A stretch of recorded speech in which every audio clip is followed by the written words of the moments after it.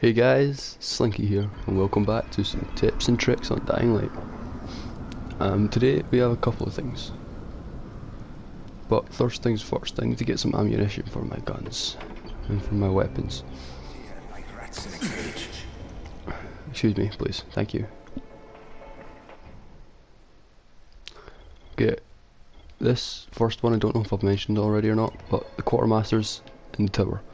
After a mission where Spike's, well, spoiler alert first. After a mission where Spike's safe zone gets attacked by Rice's men, Spike will also appear in the tower as he'll arrive in the tower as a quartermaster as well, which is good news for us. Bad news for him, but good news for us. Reason being is, well, now we can get double the items that we would have been able to get, which is good news for us anyway. Not so much for him, but for us that's good news. Okay, so what I usually do is I usually go Spike, then to the quartermaster, sell all the stuff, and then I go to sleep, and then I just keep doing it over and over and over and over again.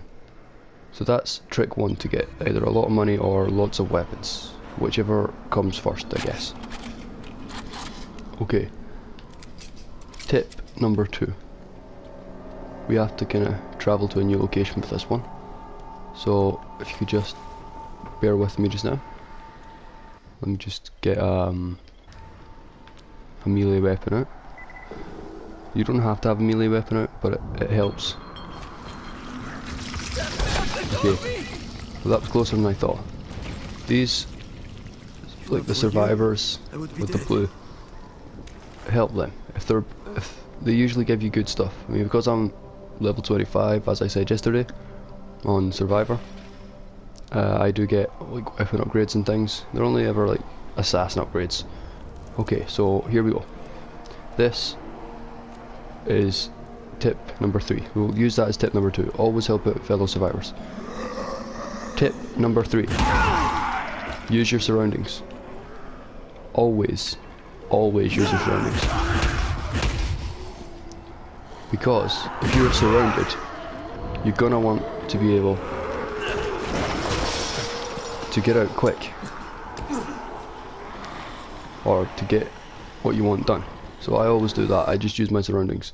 Now, the next thing I usually do is, if something happens like it just has, I get surrounded, I will throw some firecrackers over there, because the zombies are stupid. They're not clever at all. They will try and get to the firecracker no matter where it is. As you'll see, there you go. Dead, dead, dead. Dead. They just push each other and eventually they all die, because they're not the cleverest things at all. They're zombies. I mean, come on.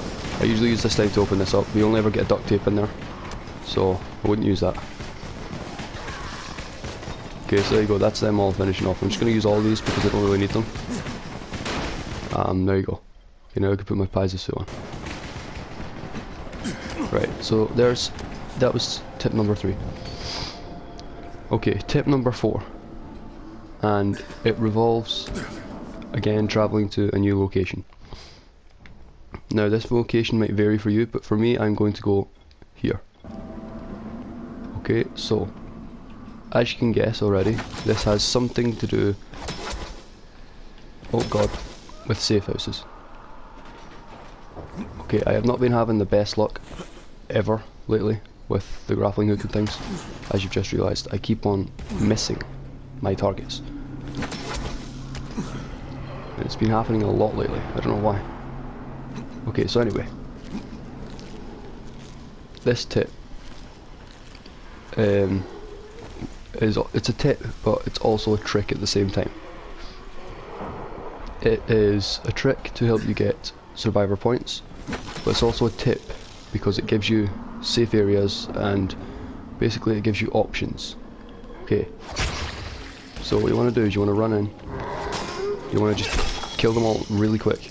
You don't want to spend too much time in the same location. because that could be fatal. Or something, I don't know. Okay, so what I usually do is I kill the ones on the first floor. If it's a 2-floor complex, I kill the ones on the first floor, and then I kill the ones on the second floor, because if it's 2 floors, chances are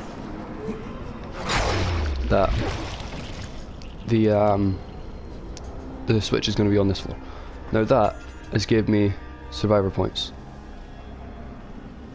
so that's a good thing. It's given me survivor points, and it's given me somewhere safe to hide out at the night time, like in the night time. So there's tip / trick number 4. Now, the 5th one for today is a tip, but it's also a warning. These wooden roofs here, when you're escaping a zombie, you will jump and that will happen. You will fall down if you land on them. You will fall right through them, which is bad because look, now we have zombies running towards us. We have a running zombie there. We have one over there as well. Now he's going to try and run up here. I'm going to kill him because I've saw him come up. There's another one. I'm going to kill him as well, and then I'm going to kill him. Okay. Now. Come on. Come on. Where's the other one? Okay, right, there we go. Now I'm not going to loot them because we don't have time. What I'm trying to say is the tip is be weary. If you're going to jump on them, just know that they will come down. That's trick number 5. Trick number 6 involves these gas canisters of such. Okay, now there's usually loads of them around these areas. Right, so what I like to do is I like to throw them near here. Warning, do not under any circumstances let it hit the big gas tank in the middle, because if you do, the gas tank will blow up and you will get sent all over the damn place. Okay, so what I usually do now is I'll take something like this and I'll hit it. Now I'll hide, and while we're hiding we'll do this. Now what that does is it will draw loads of zombies around there. And when I say loads, it's actually dependent on the location you're in. For us it's probably not going to draw that many zombies, but it will draw a couple.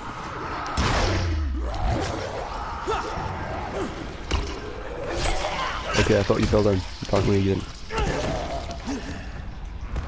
Okay, so the reason this is good is because it can either attract zombies to you, like if you want to like go out in an all-out war against the zombies for some reason, or it can remove the zombies from your path. Like if the zombies are constantly following you, chasing you down, it can distract them, which is again another good thing. So you want that. You want that to happen. Okay, now the last tip is if you see one of these lock-picking hards, always do them, because the chances are you will get a weapon. Okay, and this just ties in really to what I said in one of the earlier videos, which is looting is key to survival. It is just, if you go around and you don't loot anything, chances are you're more than likely going to die. Okay, now, did I hit that? Yes.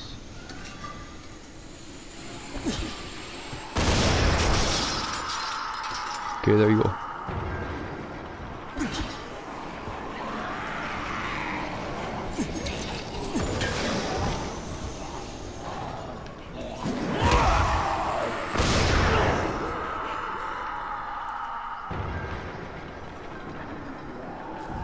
Okay, next on the list is when you're searching through the houses,